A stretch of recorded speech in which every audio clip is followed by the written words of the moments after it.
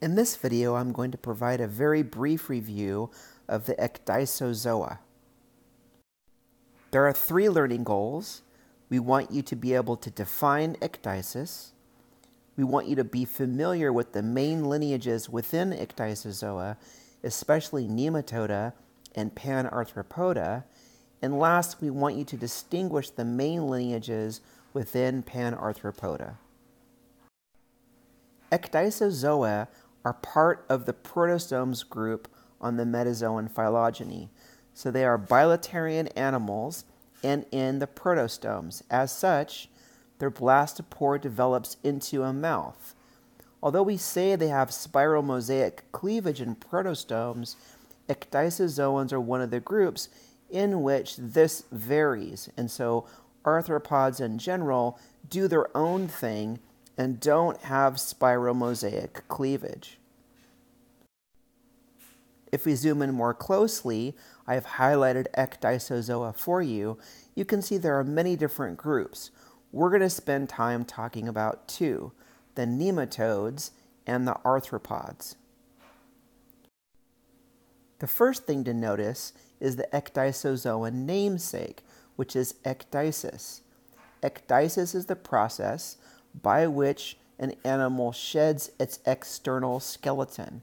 So all Ecdysozoa molt a chitinous exoskeleton. This is pretty well known in groups like insects, where we can see things like cicadas emerging from their old exoskeleton. What you may not notice is that this happens throughout the animal's life. So something like a lepidopteran, once it emerges from an egg, it's going to go through several rounds of ecdysis as it grows towards a pupal stage and eventually a butterfly. Scorpions, spiders, crabs, shrimp, etc. also all do ecdysis. The other group that we're going to talk about in Ecdysozoa are nematodes, and although nematodes are largely microscopic, they also shed an exoskeleton. If you look closely at this slide on the right-hand side, you see the remnants of the nematode exoskeleton as it's being shed. Although your book does a pretty good job of defining subgroups in Ecdysozoa, we're going to get a little bit more specific. This is a phylogeny from a recent paper, and I want you to sort of orient yourself around key landmarks. The first is the purple node here. That's Ecdysozoa. Remember, Ecdysozoa includes 2 groups. It includes the Nematoda, which is here in orange, and the Panarthropoda, which is here in red. Now, your book doesn't talk too much about 2 lineages within Panarthropoda, the tardigrades and the onychophorans. And we're going to follow that trend and really focus largely on a smaller subgroup within Panarthropoda, which is this node here. Many people call that the Euarthropoda, but we're going to just refer to it as the arthropods. And we're going to focus on a few specific groups. We're going to focus on the chelicerates. We're going to focus on myriapods, malacostricans, and hexapods. Before we get to the arthropods, let's first think about nematodes. Nematodes are an incredibly diverse group. There's at least 80,000 species that are described, and many more that remain to be described.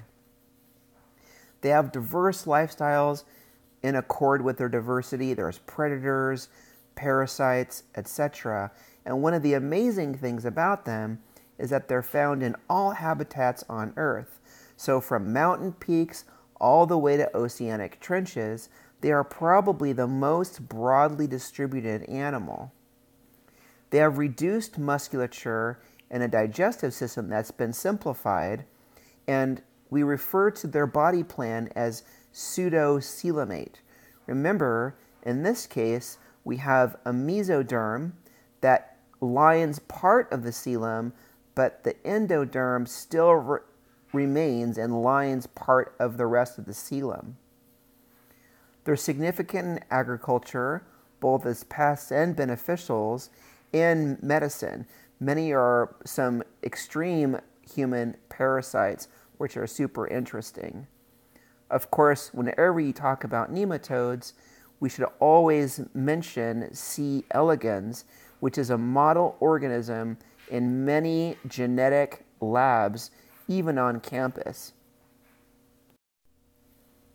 Focusing a little bit more closely on the phylogeny I've shown you, we want to now talk about Panarthropoda. Remember, this is a hugely diverse group. In fact, it occupies at least 80% of all animals on the tree of life. And there are innumerable body forms, life histories, and ecologies. We don't talk about all of these organisms, but we focus our efforts on just 4: the myriapods, the chelicerates, the malacostricans, and the hexapods. Recall that I showed you that Arthropoda is a lineage within Panarthropoda. Essentially, we're eliminating onychophorans and tardigrades. Some people call that Euarthropoda, but we'll call it Arthropoda. Within Arthropoda, there are 4 big lineages that we want to be familiar with. The first are the hexapods, or the insects. The second are the chelicerates. The third are malacostricans. And the fourth are the myriapods. If we first consider the insects, the thing that should stand out to anybody who even starts to consider them is that they are a hyper-diverse lineage. There's at least 850,000 described species of insects, and many more remain to be described. To put that into context, we just finished plants, and there's about 250,000 species of angiosperms. So this is several orders of magnitude more diverse. As such, they pretty much do everything. They're terrestrial, they're aquatic, both marine and freshwater. They have 3 tagmata. Recall that tagmata are the fusion of multiple segments. And the 3 tagmata in insects are a head, a thorax, and an abdomen. There's 1 pair of antennae. There are 3 pairs of legs, or 6 legs. And then there are 1 or 2 pairs of wings when they're present. Not all insects have wings, not only because they don't have them ancestrally, but also because they've lost them independently. Either way, if they're there, there's either 2 wings with some associated structures, or there are 4 wings. The chelicerates includes many groups that are familiar to you, like spiders, mites, ticks, and scorpions, but also organisms that you probably saw for the first time in lab, like the horseshoe crabs. There are 2 tagmata, so a cephalothorax and an abdomen. There are specialized feeding appendages called chelicerae. In spiders, the chelicerae bear a poisonous venom gland and fang. And then there are 4 pairs of walking legs and pedipalps. Mites and ticks violate this rule a little bit. Sometimes they've lost a pair of their legs and there are only 6, but in general, chelicerates have 4 pairs of walking legs and 1 pair of pedipalps. They can be predators, herbivores, parasites. Many are medically significant, things like mites and ticks, and of course, arachnids are the most diverse. Malacostricans are what most older textbooks refer to as the crustaceans. But remember, crustacea is not monophyletic if we exclude insects. So we include malacostricans and insects into this new group we call pancrustacea. This includes the crabs, the shrimps, the lobsters. They are also hugely diverse, with at least 50,000 described species in marine, freshwater, and although you may not realize it, terrestrial habitats as well. And I don't mean just crabs. Things like isopods are also part of this lineage, and they never return for water, even for reproduction. They can be scavengers, filter feeders, and predators. Again, once you get to this level of diversity, they sort of do it all. Last are the myriapods. This includes centipedes and millipedes.